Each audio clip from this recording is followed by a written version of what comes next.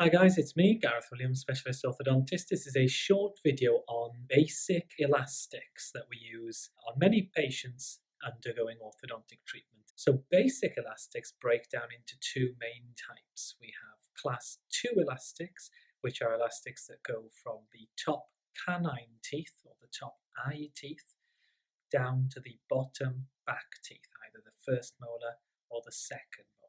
They have the intention of reducing the sticky outness of your teeth, what we call the overjet, and also closing spaces. Class 3 elastics are the opposite direction. They go from the top back teeth, either the first, second, or third molar, down to the bottom eye tooth. That's all you need to know about basic elastics. I will be doing a video on advanced elastics, which are used more rarely in specific situations. Bye now.